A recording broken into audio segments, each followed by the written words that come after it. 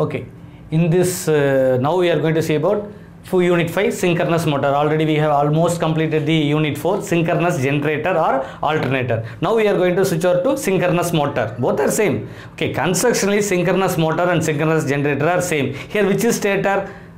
Armature is stator. Which is rotor? Field is rotor. In synchronous generator we will move this thing by using some prime mover. By using prime mover we will move this thing. So this there will be flux will change, so EMF will be generated, so we will extract this energy. Here that's ulta. That's the thing is that we are giving electric energy here. That's the thing, we are giving 3-phase supply, not single phase supply, 3-phase supply to this thing, to the armature. Okay, so this will rotate. Okay, this energy we will extract. The rotating energy we are getting, that is mechanical energy we are extracting, we are giving to the load. That is the main difference between the synchronous generator and synchronous motor. Practically or theoretically, even a synchronous generator can be used as a synchronous motor and vice versa. We can use it in even our laboratory. Sometimes we will use a synchronous generator as motor, depends upon requirement. Okay, so what is the main thing? Main thing is stator, RYB and rotor. So what is the working principle?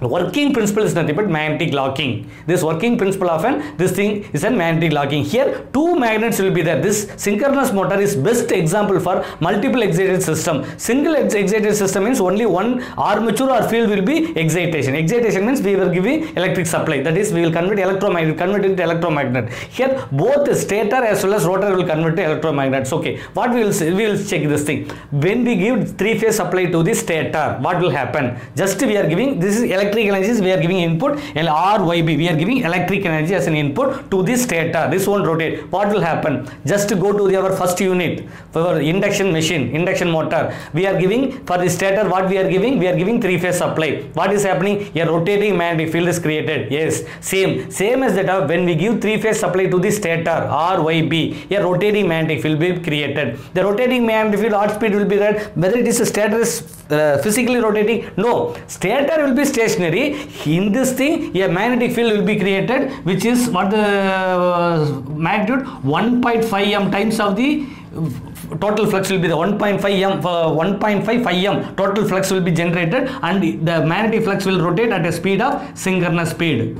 Okay, the magnetic field will rotate at synchronous speed. This will be created. So when we give 3-phase supply to the stator, a rotating magnetic field is created. Let us assume that this is stator. So this stator, north pole here, north pole of the stator, south pole of the stator. This is revolving at what speed? Practically, theoretically, physically it is not revolving. Only the magnetic field is revolving at what speed? 1500 rpm. Sorry, synchronous speed. Normally it is 1500 rpm. It is a 4-pole measurement. It is rotating at synchronous speed. Okay, now we are going to place this thing, rotor. That is rotor. Rotor here I have kept like this thing, rotor. This rotor is subjected to which thing? Which change in flux. This change in flux. This rotor is subject to change in flux, but here I have not given any supply. Now if I give any supply to this thing, I am giving DC supply to this thing. If I give DC supply to the rotor, what this also converted into magnet. This also converted into magnet. So this will be north pole and this will be south pole and vice versa. Okay. Sometimes this will be, let us assume that this is north pole and this is south pole. Okay. This rotor is subjected to what is the thing? Change in flux. That rotor is subjected to change in flux. This is also rotor also, and we are giving DC supply. So what will happen? This tries to rotate, but because north pole will oppose. But when it becomes south pole, otherwise vice versa, because this is not rotating, this is only rotating. Because here what speed this is rotating? This north pole will come here within fraction of because that's what the speed. It is synchronous speed. It is revolving. So this will become SS south, and this will become N. How much time? This will become how much time? In 1 minute, how much time it will become? Because it will become frequency is 50 Hz means this will how much time it will become? North pole, this will become 50 times. Here it will come, north pole will come 50 times here. So 100 times, 150 times north pole will be there, 50 times south pole will be there. Like this it is rotating. This is subject to this is also magnet, this is also magnet. Okay, when both this is north pole and this both will couple each other, but the thing, due to over inertia, because this is stationary, this is rotating at synchronous speed, this cannot, magnetic couple is not possible. Magnetic couple is not possible. So what we have to do, okay, we have to add an extra machine or some extra things, and I have to make this rotor to rotate at synchronous speed, rotate at same synchronous speed. When I make both rotate at synchronous speed, the south pole and north pole will attract each other and magnetic couple will happen, and similarly the south pole and north pole, what will happen, magnetic couple will act, okay, magnetic couple will happen, so both will rigged together. Okay, what will happen now? At the time, what I can do, I can remove this external motor, external things I can remove. So now what the speed it is running, now this is running at synchronous speed, so at the time I can remove automatically, even I remove the external force or external machine, this will always rotate at synchronous speed because both are coupled with each other. So this is the principle of operation. So what do you think about when we give three-phase supply to the stator? This stator is this is producing rotating magnetic field. Here this rotor is there, rotor is not revolving. We are giving DC supply and we are making to revolve it. How we are going to make to revolve it? We are making external machine to rotate this thing. So this is the working. So which is the working principle? Magnetic locking. So from this we can come to a conclusion that this is not self-starting. Number one, this machine is not at all self-starting. Okay, another thing, at what speed this will rotate? This will always rotate at this speed. That is magnetic, due to magnetic locking, this magnet will lock, this rotor will rotate at only one speed, which speed is called synchronous speed. Why? Because this rotating magnetic field is rotating at synchronous speed, so this rotor also rotated at which speed? Synchronous speed only it will rotate. So the first point, the stator is not the rotor is not this machine is not self-starting, this will rotate only at synchronous speed. Okay, even though if you load the machine, in our DC machines, all those machines we have seen, if we load the machine, definitely the speed will reduce, but in this machine, speed won't reduce, it will always run at synchronous speed, or it won't rotate. Only two things, either it will rotate at synchronous speed or it won't rotate, because any other speed it cannot rotate, because due to magnetic coupling it can rotate only at synchronous speed. Okay, this is the working principle of it. So okay, this is rotating load we are taking here, because we have to connect. What is the use of the motor? We have to couple some load, so it is coupled with this some load. In generator, prime mover is rotating, so this is rotating. Here due to reverse process, so we are giving there electric energy is generated, here we are giving electric supply. So synchronous motor, this is the principle of working of a synchronous motor. Second topic is, first one is working principle, second topic is whether this is self-starting or not. No, this is not self-starting at all. We have to provide some starting methods. So how to do this thing? There are 4 methods to make this induction motor to self-starting. What are the methods? Methods I will write down here. So this is the working principle. Working principle means magnetic locking. Okay, what is the second thing? The second thing is nothing but starting. So working principle I will remove the first topic, working principle. Second topic is starting of synchronous starting. Okay, how can I start the machine? Number one, using pony motors. What is meant by pony? Pony means small induction motors. Using small induction motors. Second one, as a squirrel gauge induction motor by using damper windings. I will explain this thing, damper windings. Third one, as a slip ring induction motor. Fourth one, using DC motor. 4 methods are there. Okay, first we will see DC motor. First we will see using pony motor. What is the meaning of pony motor? Using pony motor. Pony motor means small motor. The small motor will couple with this rotor. Okay, smaller motor will couple with rotor. When we give AC supply to the stator, a rotating magnetic field will be created. Sorry, I have this rotating magnetic field will be created here, north pole, and this will be south pole. Let us assume rotating magnetic field will be created when this thing. Okay, this rotor is how we are rotating by using a small induction motor. We are coupling this induction motor to this thing. I am coupling and I am making rotated. This will be south pole and this will be rotated. This I am rotating. At what speed I am rotating? I am going to rotate at synchronous speed. After that, what I have to go? After that only, once I make to rotate at synchronous speed by using external pony motor, small motor, I have to give DC supply. Once if I give DC supply, this will become south pole and this will become north pole. immediately north pole and south pole, at the time what will happen, magnetic locking will automatically it will occur. What a particular instant, it will wait for some not minutes, seconds, then it magnetic couple will automatically occur, because both are rotating at what speed? Synchronous speed. So automatically magnetic couple will occur. So we have to remove the pony motor. So that is the method of, this is the simple method, pony motors. The second method is that using damper windings. By using damper windings, a very important method. Okay, I will remove this thing. How we are using damper windings, how we are doing this thing. This is the field coil of the rotor. This will be like this thing. Damper winding, how it will be available means, the damper winding will be fully, it will be like this thing. Same coil, field coil.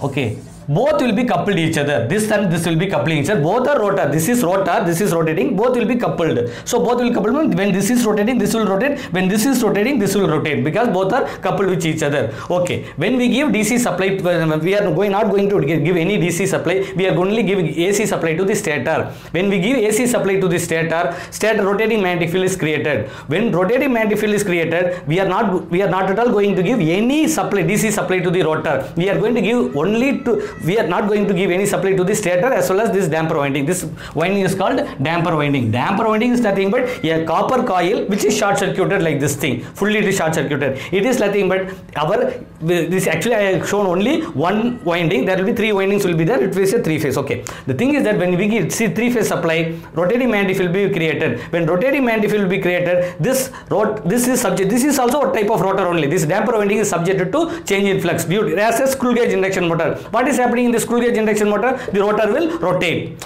As this rotor will rotate, this not rotor, this damper winding will rotate. When damper winding rotates, this also rotates. At what speed this will rotate? Both will rotate at sub-synchronous speed. As a simple synchronous induction motor concept. Induction motor, what is the rotor? Rotor is 3 copper coils will be there. Rotor is 3 copper, say 3 star connector, both will be short circuited. Similarly, this is also short circuited. Here how EMF is induced, here current will pass through this thing. So due to current, what is happening here? Flux will be produced. This will opposite cause, then so it will rotate. At what speed it will rotate? Less than synchronous speed. Same speed, this damper winding also rotate. But the principle is nothing but slip ring induction, screw gauge induction motor. Okay. The thing is that when this rotate, automatically this also rotate. Okay. Now rotor is subjected to change in flux, north pole and south pole, by using rotating magnetic field. But this rotor is rotating at sub-synchronous speed. So what is the difference of speed? The difference of speed is very less. For example, rotating magnetic field will be 1500 rpm, whereas the rotor speed, rotor means this damper winding speed will be, what is the speed? It will be 1410 rpm or 1420 rpm. So the difference is very less. At the moment, we have to give DC supply. At the moment DC supply, this rotor will convert it into what is the magnet. So easily magnetic locking will occur, because the difference of speed is very less. See, rotating magnetic speed is rotating at 1500 rpm. Rotor is already rotating, because both are coupled, already rotating. If it is initially it is stationary, this is subject to change in flux. If rotor is subject to rotating magnetic field, which is stationary, means due to over inertia it cannot rotate. But now the speed difference between the stator and the rotor is very less, because already rotor is rotating, yes, because of induction motor principle. Okay, since very less, this also starts rotating. But rotating means magnetic couple will occur, and immediately at a particular instant, when we give DC supply, at a particular instant magnetic couple will occur. Even our laboratory we are doing this method only.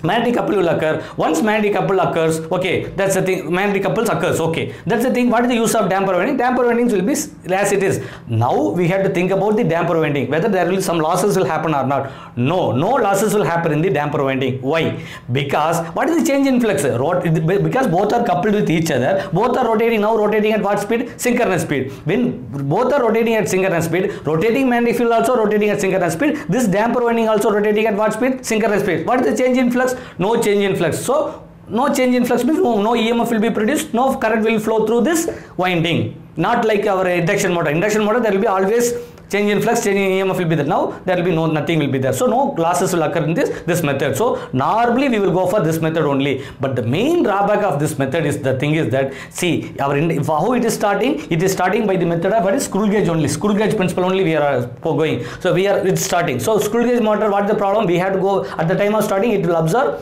very heavy current. So we need starters. So here also we need starters. We have to go for starters. What are the starters? Either auto transformer starter or salt delta starter. We have to use it. Okay, this is the second method. Okay, what is the third method? As a slip ring induction motor, nothing but here we are short circuiting in the machine itself, inside itself. There we will have to short circuit this thing outside the machine, and by using slip rings, and we can add some resistance. Why means this normally this screw gauge induction motor will have low starting torque. To increase its starting torque, we are going for which motor? Slip ring induction motor. This damper windings, instead of this damper windings, these 3 windings we will take outside, and we will use slip rings, and we can add some resistance, and we have to short circuit it like short circuit only. So here there will at the time of starting, the current will flow only through this thing. Okay, this will rotate. At what speed it will rotate? Sub-synchronous speed it will rotate. After that we will give supply. Same, both the concepts are same. This is as a screw gauge, this is as a slip ring. The final is using DC motor. What the difference between pony motor and DC motor means? In the pony motor, we will remove the motor after starting. We will attach the motor in the rotor and we will remove it. Okay, once it is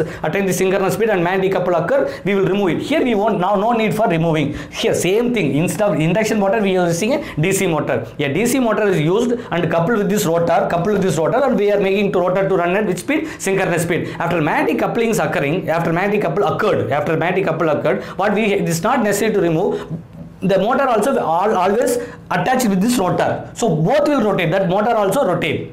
See, because motor is coupled with this rotor, when we give DC supply to the rotor, DC motor, this will rotate. Both will rotate. We will make it to the rotor to run at which speed? Synchronous speed. After that, what will happen? Magnetic locking will occur. So automatically this will run. So there is no need for DC supply. We can remove the DC motor. Instead of removing DC motor, we will use the DC motor now as a DC generator, because already it is coupled with the rotor. Rotor is running due to rotating magnetic field, due to magnetic locking. So that motor, DC motor, act as a DC generator. So that DC generator will generate DC energy. That DC supply is given to this thing. So one advantage. That's the thing. That is the thing. We are going for a DC motor.